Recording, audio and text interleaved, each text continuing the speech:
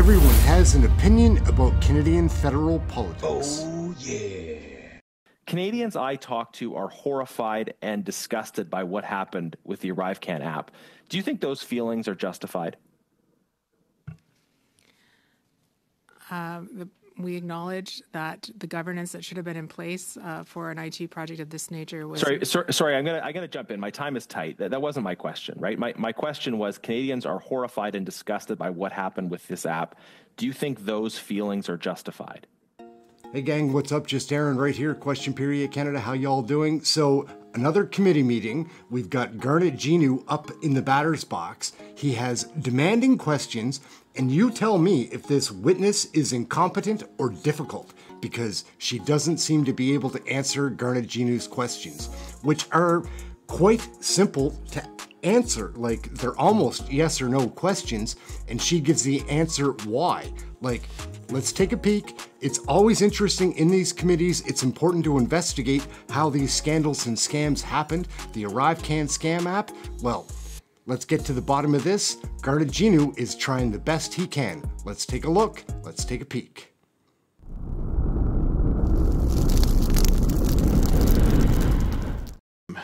Thank you, Chair.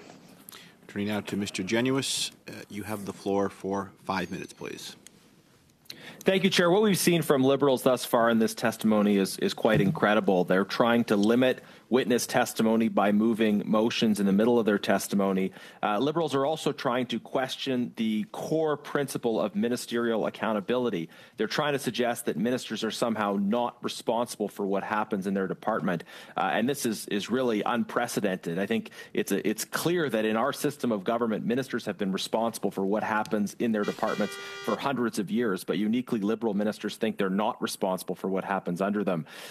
Ms. Jeffrey, I want to ask, Canadians I talk to are horrified and disgusted by what happened with the ARRIVECAN app. Do you think those feelings are justified? We acknowledge that the governance that should have been in place for an IT project of this nature was... Sorry, I'm gonna jump in. My time is tight. That wasn't my question, right? My question was, Canadians are horrified and disgusted by what happened with this app. Do you think those feelings are justified? I think that there were many dimensions to the ARRIVECAN app. I think that there was value in terms of the services that were provided. Sorry, do you think Canadians are justified in feeling horrified and disgusted? I can't speak to how Canadians view the app. I can speak to the governance and the project management that was put in place. Okay, that's a pretty clear non-answer, but we'll move on. There's a remarkable absence of documents, including records of basic communications that you would expect in a case like this. Did you or anyone else at the Public Health Agency of Canada destroy documents related to ARRIVECAN? I have no knowledge or evidence of documents having been destroyed, and we have a policy that requires information of business value to be retained.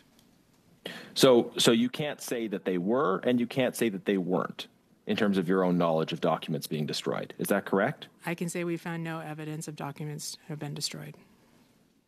Okay, but there was such a glaring absence of documentation. Are you concerned that documents may have been destroyed? Do you think it's plausible that absolutely no records were kept in so many of these cases? What I can say was it was a time of great change at the agency as we responded to the pandemic. No, but people still have to talk to each other, right? I know. Ma'am, I know it was an urgent situation and lots was changing, but people still have to talk to each other. People still send emails back and forth. In times of urgency, I would expect there would still be a lot of communication happening, and yet there's such an absence of information. Are you concerned about the destruction of documents, especially with reports alleging Mindone destroying a large number of emails? And I know that wasn't PHAC, but are you concerned about destruction of documents within the Public Health Agency of Canada? I agree with what the Auditor General has recommended, which is that documentation needs to be provided and to be maintained on file so that when you have change and turnover in personnel, those records are maintained. That's not really an answer to my question. Can I just quickly flip over to the Auditor General? If you can confirm your previous testimony, the complete absence of documents suggests that either there was a conspicuous lack of records kept or that documents were destroyed, that one of those two things happened, but you weren't able to confirm which. Is that correct?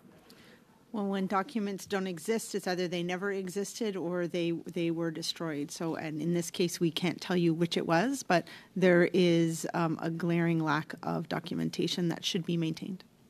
Thank you. Back to the president. The app went through 177 different versions, most of which weren't properly tested. You owned the app, so why weren't different versions of the app tested? Why did you not insist on proper testing of the app? In their testimony that in order to increase the speed by which the versions would be deployed, that they were not all tested. So you were aware at the time that they weren't being tested, and you were okay with that? The governance around the project management at the time looked at how the apps were being deployed. Sorry, I'm looking for clear, ma'am. I have limited time, and I'm looking for clear answers to clear questions. I'm going to turn to my colleague Luc Brisbois from the Border Service. No. I want to hear from PHAC. Over 10,000 people were falsely sent into quarantine because this app was, in most cases, not properly tested. Are you comfortable with that? And did you brief the minister about the lack of testing? So it's very regrettable. We're obviously not comfortable when people are erroneously advised. In this case, when they arrived in the country, they were given a green check mark, which means they are cleared for entry without isolation periods. There was then an error in the app that resulted in messages being sent out. The public health agency I'm asking about the Genuis, that is Are your you time. with the lack of Mr. testing? Genuis, that is your time. Turning now to Ms. Yip, you have the floor. So gang, what do you think of that? Garnett Genu is a cowboy, but it's so difficult to get answers in these committee meetings. He is asking the right questions. Canadians are fed up. There are so many scams and scandals, increasing the cost of living. How do they expect Canadians to get by? Like, my grocery bill is so much more than it used to be, but I eat not as healthy. I don't eat as much. I'm 5'10", I weigh 145 pounds. I mean, I didn't used to. That's just the way that it's been, and I'm sure I'm not the only Canadian that feels this way and has been struggling with the financial times, and just the frustration of being lied to your face by this corrupt Liberal NDP coalition government. All of these scandals and scams with government ministers, it's ridiculous. We want an election, we need one now, just for our future. My name's Aaron, this is Question Period Canada. Please like, subscribe, share, comment. I do love the comments. We have a live show, we do lots of short videos and other videos, so check us out. It's worth a look for sure. Anyway, Aaron, Question Period Canada. Like, subscribe, share, get notified, all those fun things. Please leave a comment. As I mentioned, I love the comments. We'll catch you next video. We're covering all the committees. We'll see if there's many of these pop up over the summer break. We'll see. We'll catch you next video, guys. Thanks for watching.